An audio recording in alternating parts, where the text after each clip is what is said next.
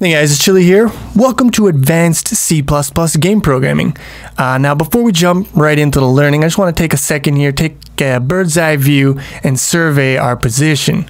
So for those of you who have just stumbled across this video, you don't know what's going on, this Advanced C++ series is part of a larger program in teaching C++. So I teach C++ through the lens of graphics and game programming, but it's meant to teach C++ for anyone who wants to learn, not just, aspiring game programmers.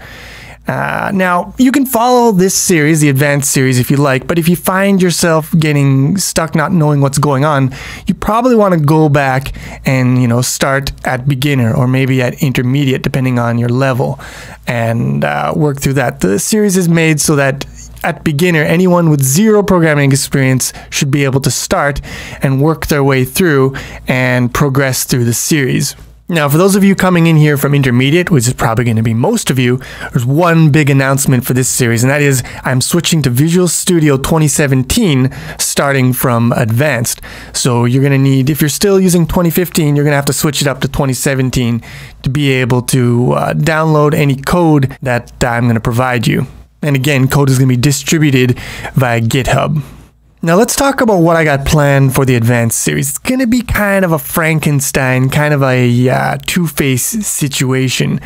Because one of the main goals, one of the main motivations for the Advanced series is to fill in the blanks to get you guys prepared so that you can move on to the 3D Fundamentals series, where I talk about the theory of 3D graphics.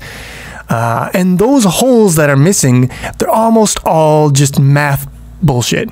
Okay, so Advanced, in order to get that job done, is going to have to teach a bunch of math topics. So what I've done is I've put all the math topics at the beginning of Advanced here. And it's going to be maybe 5 or 6 videos, tutorials. And when you have finished these videos, you will be ready. You can just move on to 3D Fundamentals. But that's not all I want to do in the Advanced series. I also want to talk about some more interesting, C++ language topics and object-oriented programming topics. So Advanced will continue on even after that point. You can start 3D Fundamentals, cut out of Advanced, but Advanced will keep going and we'll keep releasing videos even after that point. So yeah, these videos are going to be math. They're still going to have coding in every video. I'm going to be teaching this stuff and demonstrating it through C++, but it's going to be heavily weighted on the side of, explaining math diagrams, explaining the theory and the motivations for why we need to learn this stuff. Now, as for what is going to be going into the stuff after the math time, it's not fully decided, but I'm thinking definitely want to teach shared pointers.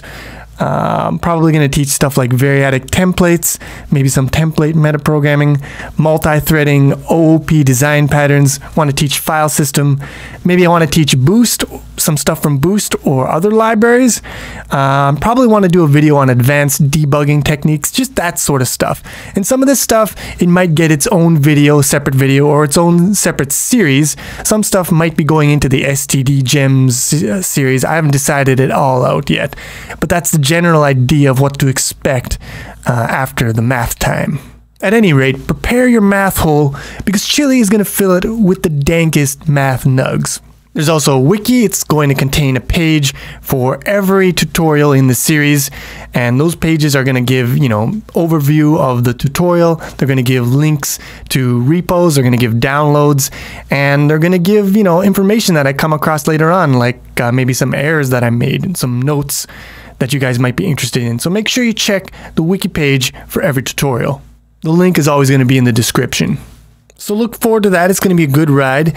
Now, if I could get you guys, since this is the first video of the series, if I could get you guys to click the like button, I'd be real appreciative. It'd probably get me a better ranking in the Google, YouTube search monster DeepMind. So click that like button and stay tuned for more C++ and more math from me, your favorite internet weirdo. See you soon.